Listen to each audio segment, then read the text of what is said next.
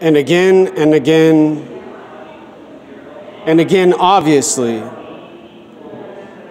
there are humans who are dominant neutral,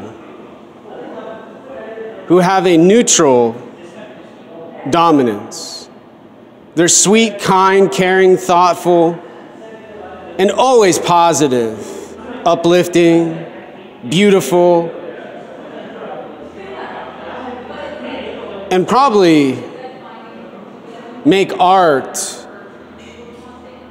college professors study at University of Washington.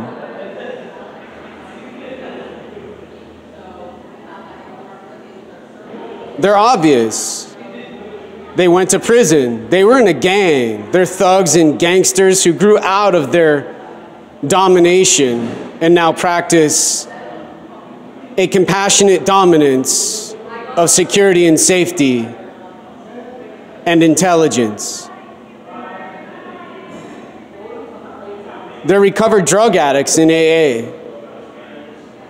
And so many other humans. Eventually a human, has to stop explaining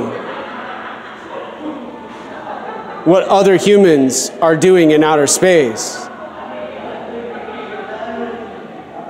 They have no gender. Worst of all, most common now on planet Earth.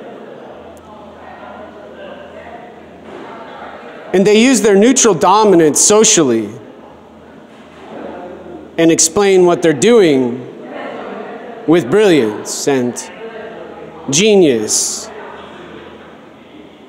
with a different form of what they defeated involving dominance and dominant humans. However,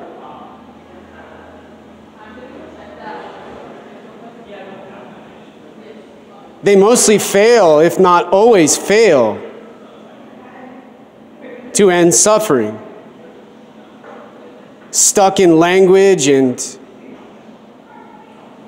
mathematics, using behavior and all of what psychology offers at University of Washington to do what psychiatry does with stimulation and reward, adjusting what another human does, living in a world they inhabit in a civilization.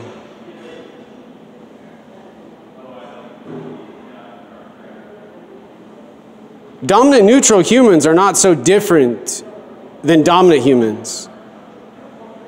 Each human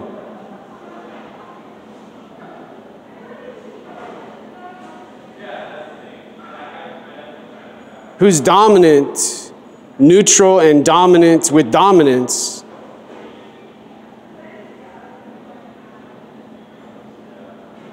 never explain much else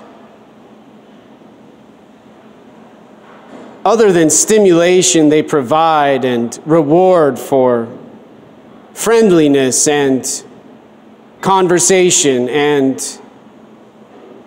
what they need to know to not be bothered in their mansion, built similar as a castle